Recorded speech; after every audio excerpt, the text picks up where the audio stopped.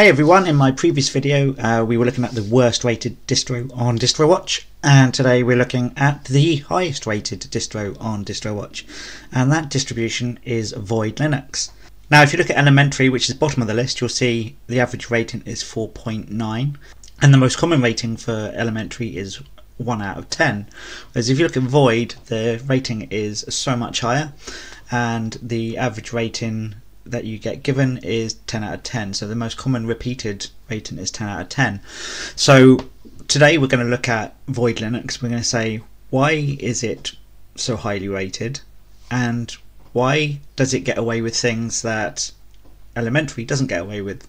Whilst Void is a decent Linux distribution, I wouldn't say I'd recommend it for the everyday Linux user. I'll say that up front, because if you're looking to use this and you think it's going to be an easy install and an easy ride, you're in for a little bit of a disappointment.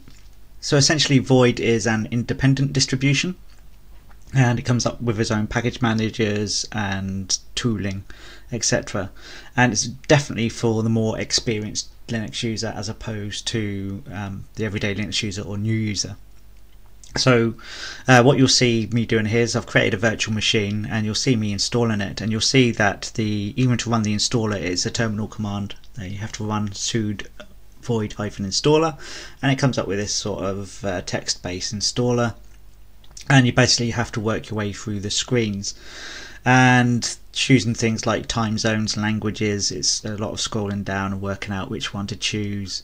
The partitioning is very manual, and you'll see here that you even have to set the boot to flag on the partition that you want to boot from. And I've only gone for the old school installation partitioning. I didn't go for EFI. It's not that much more complicated, but you have to add a new EFI partition. So partitioning it's not like a graphical screen that you'd get with something like Elementary or Ubuntu, and then it'll run the installer and it installs, and you can see you get a very plain XFCE desktop environment. Once XFCE is installed and you've got Void up and running, you'll notice that there isn't much installed by default. And if we look at my review of Elementary, the key things I said that a distribution needs to have are: 1, it should be easy to install; 2, it should not be buggy and should be easy to set up and use; 3, it should have a good default set of applications; and 4, it should be easy to install other applications. Now Elementary gets 1 out of 10 in a lot of categories because it doesn't fulfill these very well. And arguably you could say the same about Void, because Void, whilst you can get Wi-Fi up and running easily enough, there's no print setup, there's no Bluetooth, so hardware is not as straightforward as it is for other distributions. So you'll see me here setting up Bluetooth, and you'll see it's a series of commands, and you have to set up these services, and you have to use symbolic links to set up the services after you've used the package manager, the XBPS package manager, to install the applications. There is no default graphical package manager installed, so you have to install all these Bluetooth services, and then you'll see me install Pulse Audio, and eventually I'll get Bluetooth to work. And the same with the printing. You'll see I have to install system config printer, and I also have to install cups, and I then install the HP lip service as well because I'm using a HP printer. You can see from a starting point that Void isn't for the everyday Linux user because there's a lot of command line usage involved, and indeed there's very few packages installed by default. In fact, the only one that's really going to help you, other than you've got a file manager and stuff that comes with XFCE anyway, the only one that's really going to help you is Firefox, which is your web browser. And XFCE is the bog basic XFCE. There's none of the XFCE goodies. So I've installed the Whisker menu by myself, as you will see here, and therefore you need to install your own packages. So you'll see throughout the course of this video I install various things like Rhythmbox, Shotwell, GIMP and LibreOffice, and it's quite easy to do. And I also install a graphical package manager called OctiBPS or something like that, and that enables you to install packages from the native repositories in a more graphical way.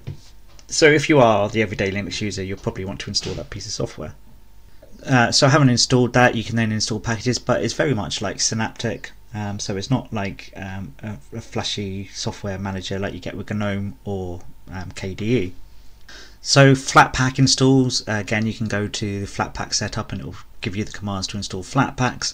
Even if I install like GNOME Software Manager, I can then find the plugin for Flatpaks, so then you have to use the command line to install Flatpaks. So with all this said and done, Elementary is bottom of the ratings with 4.96 and Void is at the top. So why does Void get an easy ride compared to something like Elementary? And it's all about perception and what you've offered the audience. So for Elementary, they're offering a great user experience, easy installation of things, a fully featured desktop. They're basically offering a Rolls Royce and selling you a Reliant Robin, whereas Void aren't selling you that. Void are very much like IKEA. They're giving you the flat pack to build your own stuff, and it's up to you to build it. So it's all about perception. So if you go to the Elementary website, you'll see it's all flashy and it's asking for money. That's another thing, it's asking for money for one, installation, and two, when you get into the package manager, it's asking for money for the apps that are in there. Void isn't doing that, and you don't look at Void and think, hey, we're getting an easy ride here and everything's going to be running as soon as you install it. So I think perception is key, and that's where Elementary's let down and why Void gets away with it.